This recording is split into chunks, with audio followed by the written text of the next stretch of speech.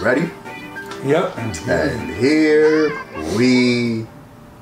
Well, we fucking matched too. I didn't even notice that. Oh shit, that's right. Yeah, I got my dirty jersey versus Harley Davidson. Yeah, I got my orange Harley on, my orange hat too. And here we go.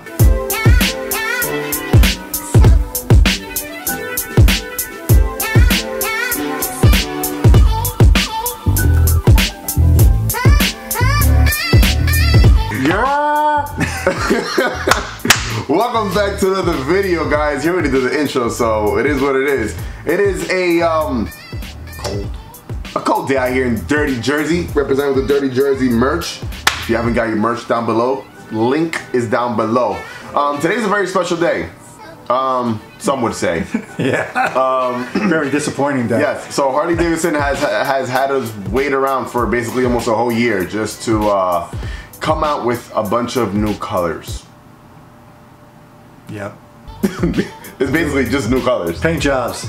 Just, all right, hey, we're gonna move everything around and we're gonna build up all this anticipation and just give you guys a bunch of colors.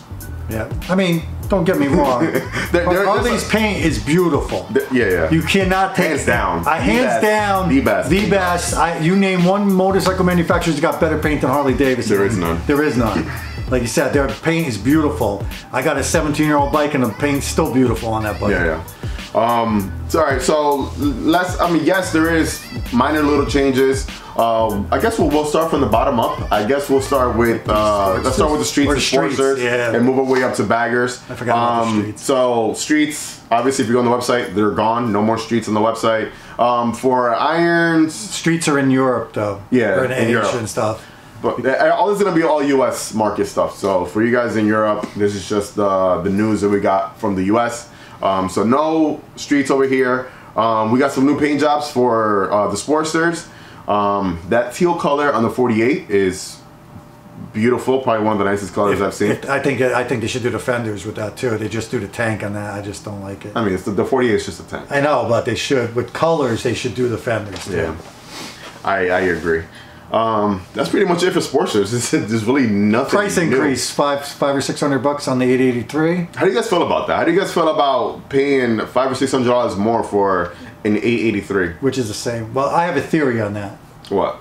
My theory is they raise the price like $500-600 to get you ready. Oh, we spoke about that. To get you ready for the next bike that's coming in, the new model. Custom. So they're bringing up the lower end on the prices, so people aren't in shock when it's $1,000 or $1,500 more. Just to get you used to it. Get you used to it, so they jacked your price at $500-600 to get your price point up. I agree. I think that has a lot to do with it. Nothing new with the Sportsters. Let's go to Softails. So Softails, there was a little minor change. We'll start with the Street Bob. Obviously, the opening base bike for Softails is the Street Bob Standard. Yeah. Nothing new to that. Street Bob is just a standard. It's just a standard, yeah. But it's really a Street Bob. Softail Standard. Softail Standard. And then it's the Street Bob. So the Street Bob got a 114 upgrade now. So I'm impressed this year. That's the one bike that I actually might consider buying this year, besides Pan America. But I got to test drive that first. Are you really serious about the Street Bob? Like, you're really serious? I'm really serious. I might even trade in one of my motorcycles. I think you should trade in your Road King for that. My Road King? You already got a dresser. Yeah, maybe the V-Rod. I mean, you already use the V-Rod. Hold on. 114. 114 engine. They got new tank graphics, which I'm a fan of. He's not so much a fan of. I think the tank graphic is cool in the Street Bob. We'll post up the picture right here and show you guys. I like the black with the orange is cool. The white with the black is cool. I like the green one. And I like the orange. I do not like the green one. You don't like the green one? No. Really? It's like pea soup green or baby, orange. You see, baby throw up poop green. I'm not a fan of the orange one. Yeah? No. I think if I see it in person, I think I might like. But I think right now, I think the black one. The black with the orange I would go with, or the white. I'd have to see the white in person. The white looks clean. Yeah. My first pick will probably be the black one or the green one. But like I said, it's a huge change when they went from 107 to 114. It's a plus, but that's about passenger seat. Well, it's got a little passenger seat, passenger pegs, and then they're making packages for it where you can add like fairing, saddlebags, stuff like that. Yeah, that's pretty cool. You can make it touring or sport or whatever. They should have added the dual disc front brakes, which they didn't. So you're putting. Then you had a price increase, right? That's the one thing. Got to say, thank you, Harley. You didn't give us much, but you also didn't raise the prices. Yeah.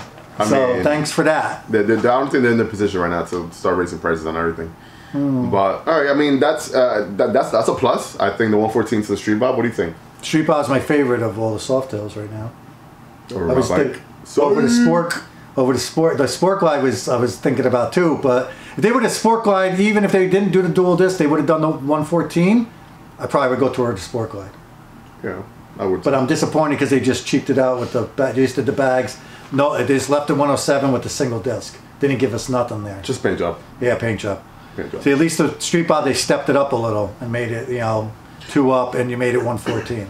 All the rest of the Softails, nothing, no changes. Fat Boy got chrome instead of that brushed aluminum. Yeah. The instead of refrigerator fingerprint paint job. You see, like that's one thing. Like I actually was a fan of the of that. Apparently not though. They said that it was people when they talked about it. They said it was by request from the public. The public. Really? To go chrome.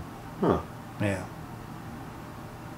They should have offered a black option in that, like they did with the anniversary. That special one? Yeah, that would have been cool. Nice. Sport Glide, as you guys know, just the paint jobs, the matching bags, nothing new. The Lowrider S, just one color, so they got rid of the Love the color. Love the new color, though. Yeah. He doesn't, I do. That's nice. It's nice. I like it. I love it. I never said I don't like it. That's like one of my favorites. I was expecting for them to come with a third color, but... I heard there was going to be 4 colors, but there was only 2. Yeah, so they got rid of the silver, and they replaced it with the burgundy. I don't think the silver sold too well. Nah. The rest of the Softails, no changes, just different paint jobs. Yeah. I guess we'll move into my favorite category, and basically what we've been speaking about all day, which is the baggers. And it's something that we brought up in a previous video. Yes. Half of it, we're half right with that. We mentioned that they were probably going to come out and give you options where if you're going to buy a special, because the whole conversation was like, all right, it's so stupid because they want to charge you $6,000 or $7,000 more for a special just because it's black. Now you're able to either just choose it, either chrome or black. Well, it's $900 more for the black still. Yeah, still. But I mean, at least now you're getting these cool paint jobs that they're offering. Yes, awesome paint jobs. They're basically CVO paint jobs. Yeah, and they have a CVO gas tank now too because they have the center console with the right fill.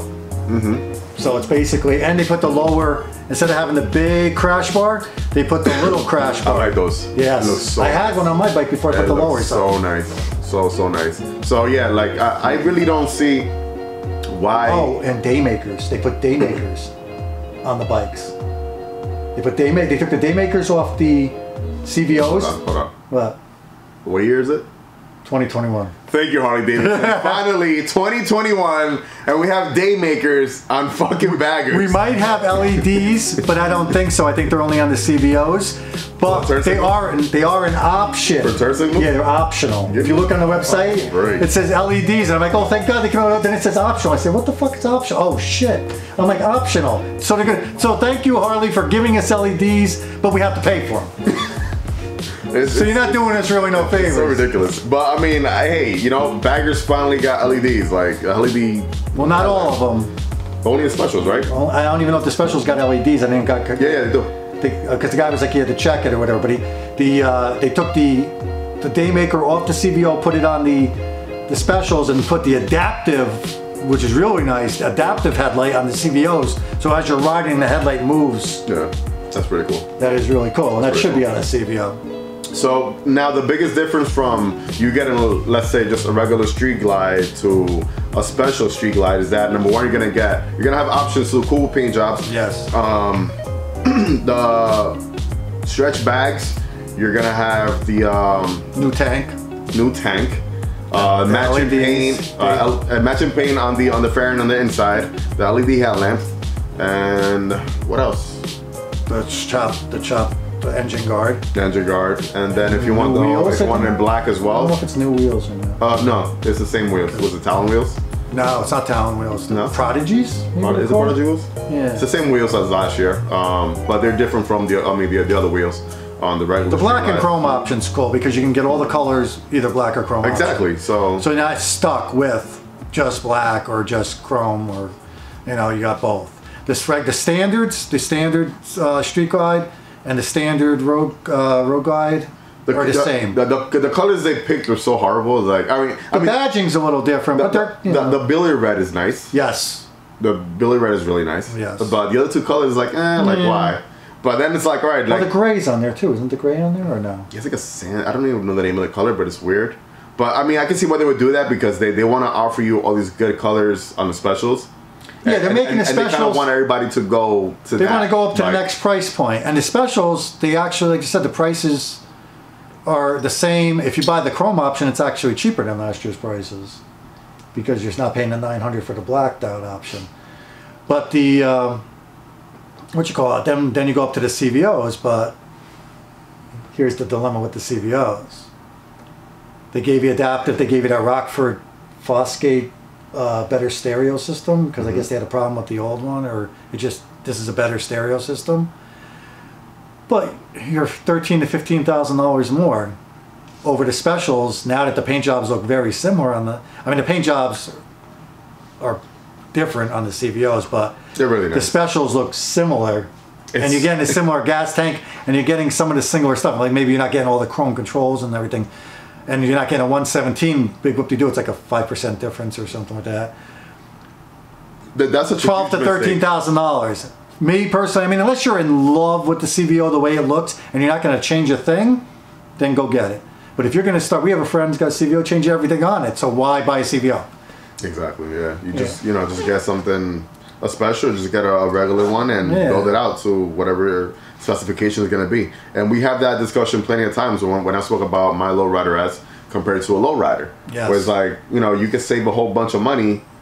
But now they discontinued the lowrider, so now you don't have that option anymore. Yeah. I got the Street Bob, which is similar. But that's that. I don't know, man. It doesn't really make a lot of sense for people just go for CVOs now, when you get those beautiful paint jobs and specials now. Like I told Jerry today, I saw those paint jobs and I'm like, I really want one of these bikes. And we were at Garden State Harley Davidson this past weekend, and I sat on a black one that I had there, and I was like, damn, like I really. You don't want to say what it is, do you? I really want the Street Glide. Like I had my heart set out on a Road Glide before, but now like I'm kind of shifting my ways to Street Glides again, and I'm like, yeah, they just look a bit sleeker and more. I love my Street Glide. It's my favorite bike I've ever had. The thing is that I would have to get rid of one of my bikes because I mean it's like basically a $30,000 bike. There's no way I'm gonna afford that. As my third bike, there's no way. If it was a cheaper bike, sure, but my favorite paint job is on that Street Glide Special. The gray one? The gray and black with the blue stripe. Oh my god! Awesome. That's awesome. The one I want. And chrome. Not I black. might be. I don't want a black. I might be a little jealous when you get that, but even though my bike will still be faster. That's if I can. I gotta shut up. I gotta think about that one, man. I gotta think about that one long and hard. Pause. Besides that, parts and accessories. We don't know yet. We'll find out a couple days. We'll get the books. Yeah. And then as far as the Pan America, that's gonna be for next month. They only mentioned it for like a second, and then they said they're gonna talk about it next month. Well, the next month is the big day. Launch. It's the launch for it. Nothing about the 1250 custom. Nothing about the custom. Nothing about electric bikes. Nothing. That's basically it. It was nothing. It was a whole year of anticipation just for basically 40 minutes of colors. I mean, I love Harley Davidson. Like I said, the paint jobs are phenomenal. They do great paint. The paint lasts forever. You take care of it, it lasts forever. I got a 17-year-old Harley Davidson bikes are phenomenal just in general. I mean, people always get mad. Hold on. Let me just say that. People always get mad at us when we sit here and we talk shit about the company. And it's like I always say, like, you and I, we both love this company the same way a lot of you guys love this company, you know? The thing is that sometimes we expect more. I expected a lot more. You know? Like, after a year of anticipation, like, and the way they, they made it seem like, oh, we're going to change so many things and focus on this, focus on that. Plus the rumors we heard, too. We thought, if half the rumors would have came true, we would have been so happy, but nothing came true. Like, one or two things, like the gas tank. I knew about the CVO gas tank on the specials or whatever, and I knew about the chrome black option. Listen, but baggers, they all should have been 117s. And CVO should have been 131s. And CVO's 131s. Because right now the baggers are what, 114s? Yes. So. Well, except for the standard are still 107. That's the biggest disappointment. So it's like, what? Why even? If you wanted to talk about trimming your line down, why not just pop 114s and everything? Now you still got the stupid. I mean, 107 is still a good engine. Don't get me wrong. No, we always go by the displacement. The 107 is torquey, and it's a great engine. Up to 70 miles an hour is probably quicker than the 114, but the 114 smooths out over 70. The 114 is more linear, and it's only a 10% difference. So if you start doing performance mods to your 107, you can be over the 114 easily. Easily. But if you do the same stuff to the 114, yes, you'll have 10% more of whatever you do. Basically, what they should have done was to have the standards at 114, the specials at 117, and the CVOs at 131s. Yes. That would have been oh shit, you know. That would have been something. Or, not for nothing, we've been talking about this and I could beat it to death about the same thing with the LEDs. Rider modes. What if you gave me a 114 with rider modes? I'm still waiting for rider modes for baggers, man. Rider modes, 114 with a rider mode. A rain mode. A race mode. Yes, and just because. Yeah. A touring mode. Just for comfort. So even if you could unlock 5% more out of that 114, we'd be happy because you gave us rider modes. Yeah. But instead you give us the same old stuff and you slap a nice paint job on it and say, here you go. But thank God they didn't jack us on the price. Yeah, you got to be thankful about that. Yeah, because they could have jacked us on the price. They could have said, oh, new colors, COVID. We need to charge you 500 or 1,000 more. But that might also put another nail in their coffin. Yeah. I mean, right now, they got to think about their next move. Yes. They got to be very strategic about what they're going to be doing next. I mean, you know, they always surprise us mid-year where they, you know, they drop a new model. Well, hopefully they drop to 1250 mid-year because we haven't heard shit about it. I'm expecting that for 2022. They said 2021. It says it on the website 2021. Yeah. It might be a mid-year release. Who knows? I mean, unless they think Pan America is going to be a huge success. But I think the Pan America will do well. I don't know if it's going to be a huge success, but I think it will. If the price point is right and the performance is right, I'm dying to ride one. So if not, then maybe I go buy a street bob and punch it out to a 131. Mm-hmm. I'm thinking about maybe starting like a GoFundMe or something. If you guys want to help me get a street glide, because I really want that street glide. So if should I start a GoFundMe? Let me know. At least, hey, $1 out of everybody will go a long way. I mean, hey, if you guys want to see more content like that, help me out. Maybe I'll put my Cash App on there or something like that. But I want that street glide, and I mean the only option would be to get rid of my Dyna. And I don't know. That's a tough one. I love that bike. Tough one. You might have to go ride the Street Glide Special again with that color just to make sure you love it. And we'll be doing that because we got a lot of reviews coming up for these new bikes, and I can't wait to jump on the Street by 114 because that bike's lighter than your bike. You know what? Like, that bike's lighter than your bike. I'm very interested to see how that bike is gonna ride, man. Yeah. You know. And then if I could punch it to a 131. Might not be able to stop, but it'll be good. With you got one disc brake in the front, I don't even think you'll stop with all that power. But just stand up and let the wind hit my chest, because you know. That's about it. Besides that thing, we pretty much touched all the little stuff they came out with, right? Yeah, I don't think we missed anything. The big hold-offs was the Fat Bob, but that was just a chrome option. I don't even know why they held it off because of that. The Street Bob they redid, but they didn't. They only did like a 114 and some cosmetics or whatever. But it's nice that they did it. So it's different from the standard. And then the specials was the big thing. I mean, the CVOs were pretty much, besides the stereo system, what else did they change? And the adaptive headlight. Mm-hmm. On Thursday, I'm going to be dropping by Garden State Harley Davidson. They're going to be getting their big shipment of all the new bikes. Hopefully... the colors we want to see. Hopefully the colors we want to see will be there, and I will be making a video to show you guys, so tune in for that.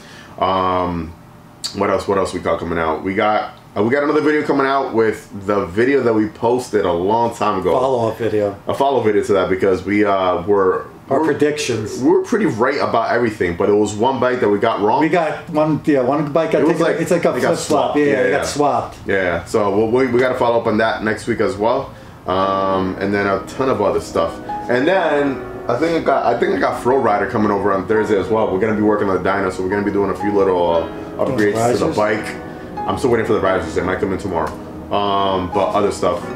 I might be doing an oil change as well. Risers. I got the lay down license plate. We might be installing the HPI exhaust on his bike. Mm-hmm. So who knows? A lot of cool stuff coming. Thank you so much for watching.